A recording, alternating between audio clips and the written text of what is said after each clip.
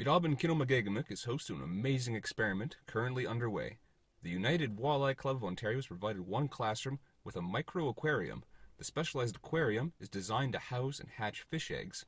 Presently within this micro-aquarium are over 4,000 pickerel eggs, which this class has the pleasure of not only hatching, but releasing into local lakes and rivers.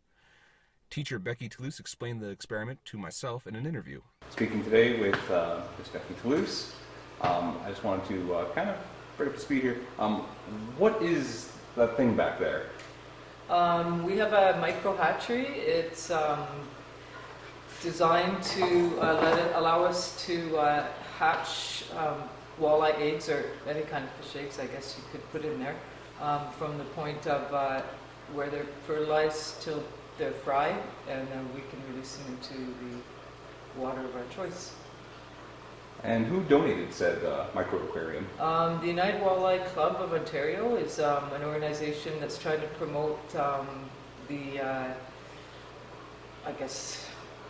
walleye numbers in our waters, and they are working closely with schools and communities so that they can get youth involved, because they're the future and they're the ones who are going to benefit from the walleye populations increasing, and hopefully they'll be the caretakers too of those waters. So. And how have the kids received the aquarium? Oh, they've just taken on these eggs like they're babies, like literally.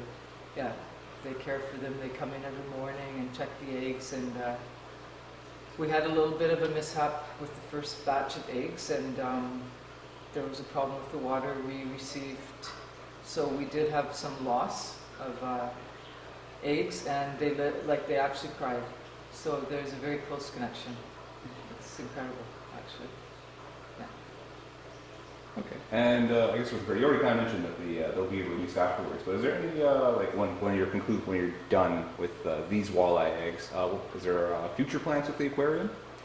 The aquarium and the microscope, which is an $800 microscope, and it has a 10 megapixel camera attached to it, and you can take photos and videos of what you're seeing on the slide, and you just plug it into your laptop and you can save it there and then email it off to people or to Sagamok's site or whatever. And as long as we continue to use the microscope for educational purposes, we can use it for whatever we want. We can look at pond water, we can look at frog eggs or skin or anything for biology in science. And it's the school's microscope as long as we use it, and we're using it. But it's on loan. It's still on loan basically from the United Walleye Club, but it's ours to use as long as we continue to use it. With the micro-aquarium as a possibly permanent fixture in the classroom, students are excited to continue this experiment with other fish or amphibian eggs. Anybody, final thoughts on your wonderful pet project back there? It's a cool experience. And are you guys going to try and keep it in the classroom? Because I heard there has to be stuff in it for it to stay here.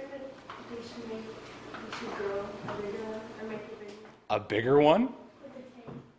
No, like for the community, like a bigger hatchery.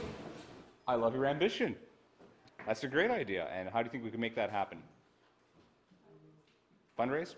As an alumni of Bidabin Kinomagagamik, it is inspiring to see the many advances the school has made in resources and teaching. Chimigwech to the United Walleye Club for loaning the micro-aquarium and the microscope, as well as sparking an interest in the sciences and nature for future generations. This is Alan Toulouse, Bamampi Minois.